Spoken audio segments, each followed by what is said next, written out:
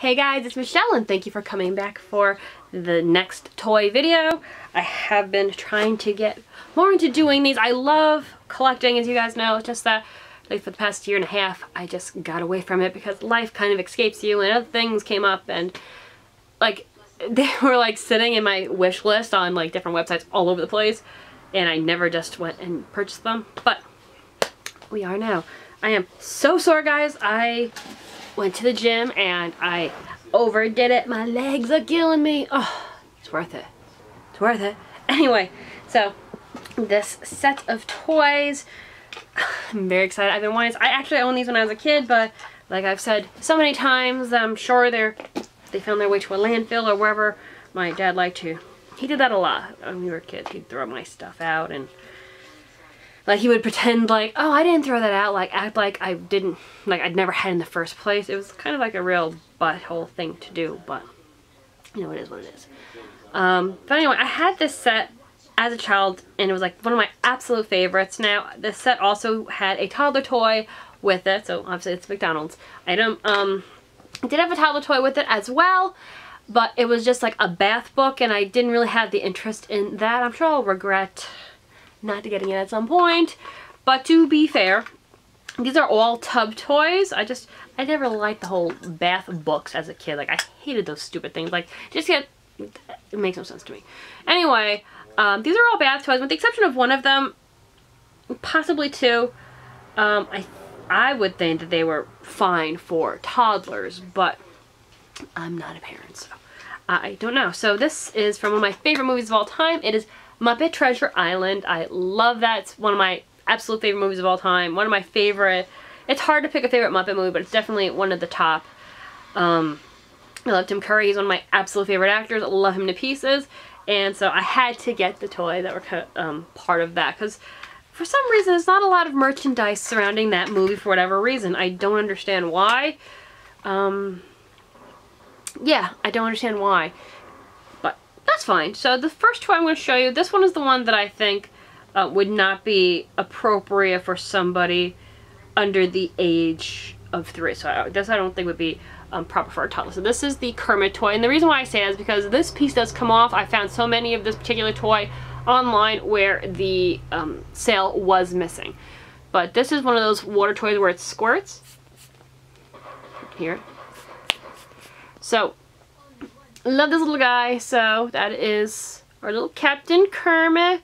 That wasn't his name though. His name was Smollett.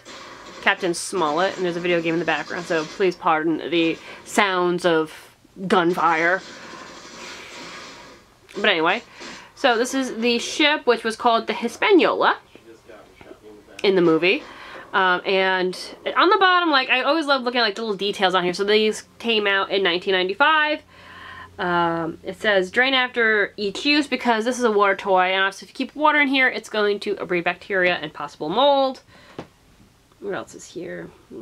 It says made in China and it does also say drain after each use in Spanish and it looks like French as well. So look at how adorable. I love it. And actually considering that it's like 24 years old, the paint on it is pretty good. Like a little scrape here, but it's pretty. I mean, these are, I believe, used toys. I mean, I'm gonna wash it anyway. I do see like a little like stuff here and there, but considering very, very good condition, love it. So that's my Captain Smollett. We'll put little Captain Smollett right there. Okay, so the next one I'll show you. We'll do this toy. Let me put him back in his. Is this one. Is this a barrel toy? And this one is Fozzie. And his name, I forget, because like this toy, he pops up and down. I think in the water pushes him up, so he's like bouncing up and down. What was the name of his character? Squire Trelawney, I believe, is one. His rich half-wit son, young Squire Trelawney. So that's Fozzie. It's not focusing because that's how my life is. It's focusing on everything but what I wanted to focus on. So as you can see here, he's got a little octopus there, a starfish here, wants to focus on me instead of him. Focus on him. You know what I look like. Come on. Come on. Sorry guys, it's taking forever. There we go. There's what we want. So there's the octopus. There's the starfish. Instead with the water, he would just push himself up. With the long hair that he had in the film. Super cute. I think there's a way of keeping him up. Yeah, so there we go. So he stands up a little bit better. Very, very cute. We'll put Fozzie right there. Maybe it'll focus better when it's behind me. That seems to be what they're doing. Cute. So the next two toys. This one is Gonzo, and he's got treasure. And with this one, you would press down on the treasure, and it's a moving toy. As you can see, it's a little boat would move. This was actually one of my favorites when I was younger. Loved this little toy.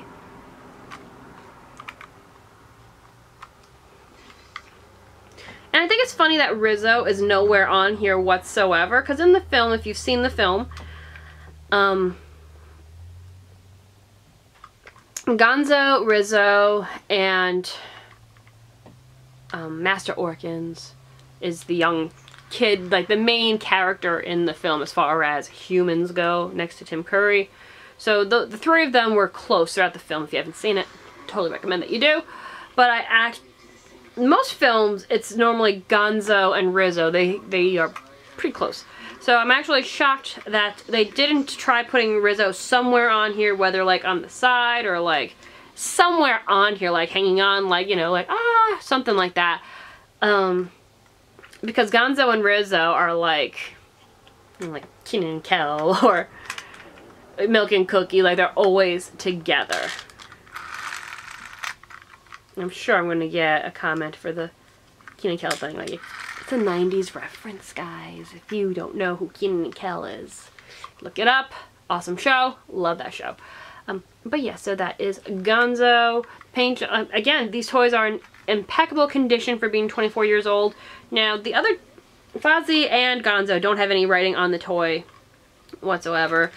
Just stating that it's from the Henson Company, 1995, Henson, made in China. Doesn't even say that they're from McDonald's. I know that that's where they came from, but I feel like today a lot of the toys actually say that on there, but I've gotten older ones as well that I've collected that let you know where they're from. I gotta double check some of them now. I could have sworn that it does say on there or have something to do with it on there. But that is little Gonzo, who is one of my favorites. He wasn't when I was younger, but I like him a lot more now that I'm an adult. Although I do see that he's got some scraping on his eye, just ever so slightly. But again, not the end of the world. These toys do need to be cleaned before any of my toys go into my actual collection. They get a good clean down. So this one was definitely, I would say, next. I love that toy, but this was obviously my favorite because of who it is. You probably already know. This is our beautiful Miss Piggy. Love, love, love her. So she plays Benjamina Gunn. So she's the, she was marooned on an island, and the inhabitants of the island make her kind of like a queen. That's her little chair. This one actually changes color in water. I didn't realize that after I had gotten the toy when I was younger. It took me a while to realize that she actually does change color. Some of her paint is cracked, but it's expected for the age. And there's like dust on it. It needs to be cleaned. Like I've said that about all of them. And this one just says 1995, Henson, made in China. And it's the chair. It's similar to one of the chairs that they would like carry like a queen or a princess in. So that is what she looks like. As far as the outfit colors, not very close to what she wore. I mean, she always wore the purple gloves. I think she's still known for wearing purple gloves. I don't know if they've changed that feature, but Miss Piggy has worn purple gloves for a very, very long time. the long purple gloves. So she definitely has those on. But the rest of the outfit, I mean, they can't really get into details. It's a McDonald's toy, so these toys are given away for free in Happy Meals. So the details of the dress are not the same as what she wears in the film. The headdress is similar, but not exact to the film, obviously. But everything else is pretty much close. Like I said, one of my absolute favorites. I adore her. Miss Piggy was like one of my first like fashion icons when I was a child. I've thought about doing a video about my fashion icons like when I was younger as opposed to now. I thought that would be kind of a cool concept. So, but she was definitely one of them, and I love her. I still love her. Again, these just came in today. They need to be cleaned. There's lots of dust on this particular one. I actually think there might be some soap scum on here, looking at like where her waist is. There is some stuff there that I would say is probably soap scum.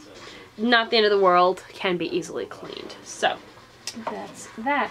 So guys, I'm going to get going. I'm going to be filming one more video after this. So not a toy video though, but still an awesome video nonetheless. So thank you guys so much for watching. Down below I'm going to have the link for my Amazon wishlist that you guys have requested for a very long time. So I'm just letting you know it's down there.